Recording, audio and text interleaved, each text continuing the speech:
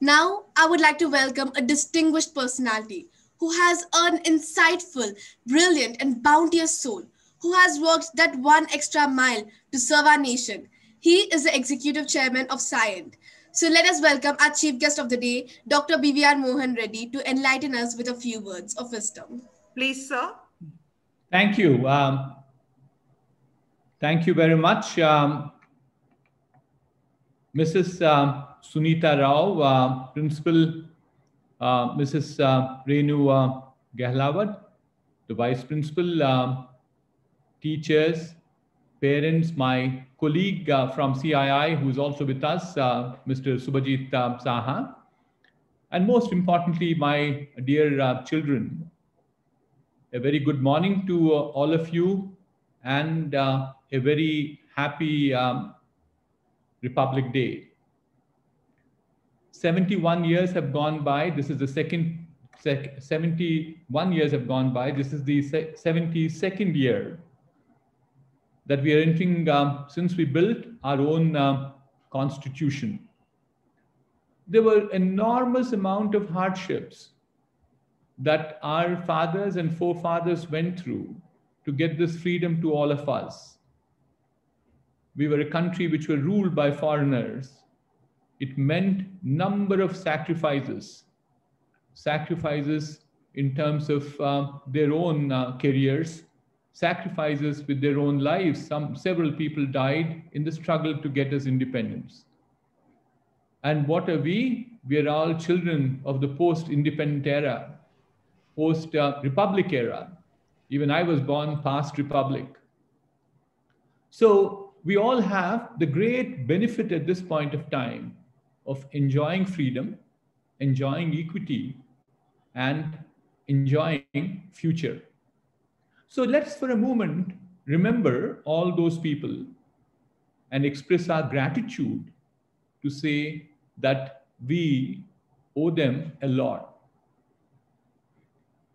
Let me move on and then talk about what I think about present and what I see as the future.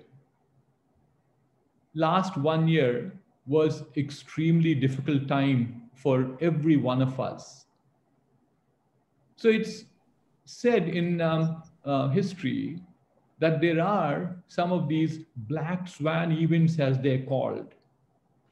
Children, I know some of you recognize what a black swan would mean.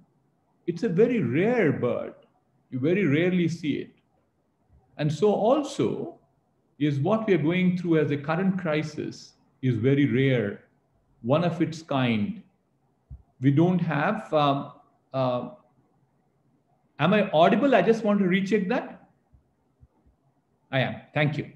So we're going through a black swan event at this point of time, which is very rare. And the second thing that we have seen is that black swan events have an extremely bad implications in every sector of the society. And third, of course, people think that there are some people who will come back and tell you that we knew this was coming. So therefore, there is a fairly serious challenge that we've gone through in 2020. Parts of it are flowing into 2021. In terms of impacting lives, in India, we lost something in the range of about 159,000, which is about 1.59 lakh people to the pandemic. Enormous amount of loss to our livelihood. The GDP degrew for a couple of quarters fairly steeply. We think it's coming back. Hopefully we'll end the year by about -8% or so. But most importantly, that we've also had challenges with learning. I certainly feel sad that many of you feel that you missed the school. You were not in Delhi Public School, Nacharam, for almost 6 to 9 months, I'm sure, or even longer. I'm not, we varied from school to school, or some of you are still not there in the school too. But that is how life is. So how do you face life in such situations? There are two things I fairly well documented, and I believe in it very strongly. So let me share with you. How we face this is we need to understand what reality is. Reality is there's a crisis that was not made by man. It was not made by God. It's a confluence of number of things which create a crisis of this nature. So the reality is we do have a crisis. We have to feel the reality. But steadfastly, you need to be optimistic. This is not end of life. This is not end of us. What will happen is that all of us should believe very optimistically that we will come out stronger from this crisis as it ends. And the good news now is the hope is in the horizon. Vaccine has come. And certainly what we're seeing is the impact of the crisis in terms of life especially is far lower in countries like ours. So as a result of that, I think we all need to be now optimistic that it's not going to be too long. We don't know when. I won't put a date on it. But we are certainly seeing slowly the recovery is happening. But in this crisis, a couple of more things we all have to recognize. And you're feeling it.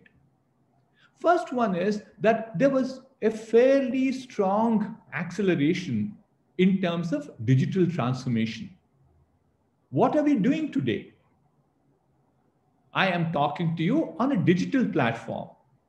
I wish I came to your school. I wish I was there in the middle of you. I wish I took that salute. So proudly I would have done that with your NCC cadets.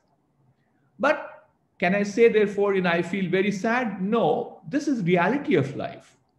Our reality of life is it's become digital. And so also you look at it further, several other places the digitization has happened. Platform is one. How is your learning going on? I'm sure right now Sunita ma'am and Renu ma'am and the rest of the faculty that we have are working very hard to teach you online teaching. Therefore, they don't want you to lose an academic year. They don't want you to be idle at home. They're caring for you. They're looking after you.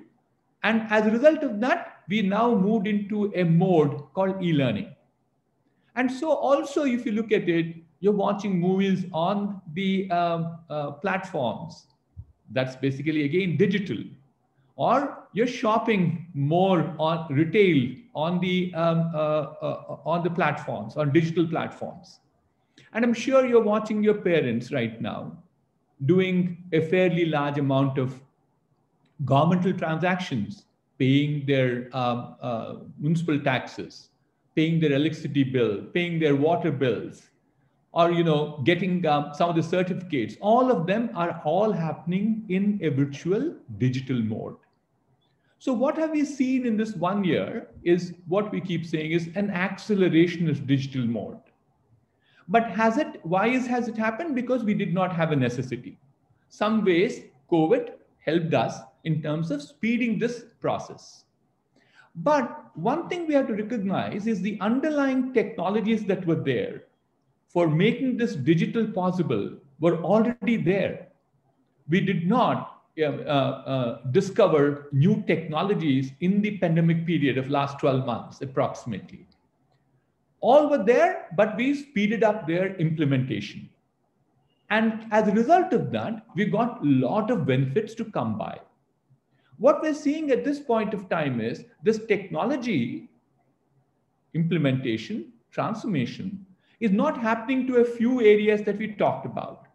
It's happening everywhere. If you look at digitization, is a part and parcel of every industry. Today, it's happening in India. It's happening in somewhere else in the world. Even agriculturists use technology like drones. Thereafter, there are technologies like artificial intelligence to make sure they understand what is the health of the crop, in which part of the crop there is a pest, for him to send one more drone thereafter to just spray pesticide in that particular area. So what we have seen historically for mankind is every time a technology came into play, there was always benefits that accrue to the mankind. There were benefits that came to every human kind across the world. We saw the economic upliftment. We also saw more amount of comforts that came in. People keep getting very scared, saying this technology is coming everywhere. Will I have enough jobs? What do I do? But I give very classic example. I have two photographs with me, which was taken in the year, the first one was taken in 1905, I believe. And where was this taken? This was taken in New York on Fifth Avenue from a vantage point on the Fifth Avenue, the street. They take the street picture. What did it have? It had all of them. The street was full of horse-drawn carts, and there was one small tiny car in one end. From the same vantage point, 13 years later, they took the same picture. What did they find? They found that the whole street was full of cars, except for one horse-drawn carriage. That does not mean we killed all the horses or all the horsemen disappeared. What happened? People re-skill themselves.